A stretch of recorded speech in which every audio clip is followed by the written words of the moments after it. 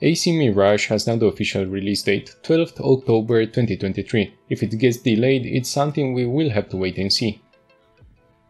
We learn from the trailer a lot of new details about the game. We see an eagle that Basim has, which most likely will have the same purpose as in the previous recent AC games. He will scan the area and be able to see over great distances. We already know that the city in which the action takes place is Baghdad. We notice the city has a big mosque right in the center, similar to what we have nowadays in Baghdad, only that the Al-Qura mosque was recently built in 2001. The parkour is more fluid and more intense, unlike what we have in Assassin's Creed Valhalla. There will be a day-night cycle from what we see, and we also got to see a few different areas, which might mean we will be able to explore the surroundings of Baghdad also.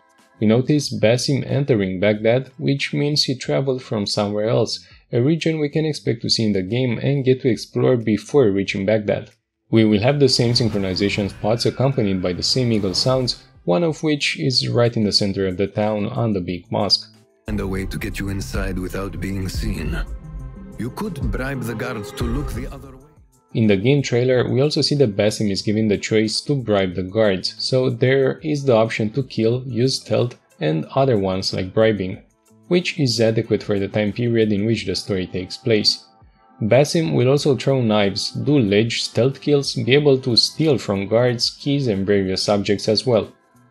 The game will be out for PS5 and PS4. My overall impression is that the game will be an Assassin's Creed Valhalla with some more speed, better parkour. Some animations will surely be passed on since anyways Basim was present in Assassin's Creed Valhalla also, he will undoubtedly move the same. We won't have so much customization when it comes to the gear and clothes, not like in the last AC games or like Assassin's Creed Valhalla, and in my case, since I liked Origins a lot and also the first AC game, I can say this game manages to merge those two quite well. The combat has been changed since the first AC game, and I don't see any reason why they would want to turn back to that. Most likely we will see something similar to the last AC games with more attention towards the stealth part. Hope this video worked well for you. Thank you very much for watching the entire video. Don't hesitate to like the video and subscribe, and I wish you all the best. Goodbye.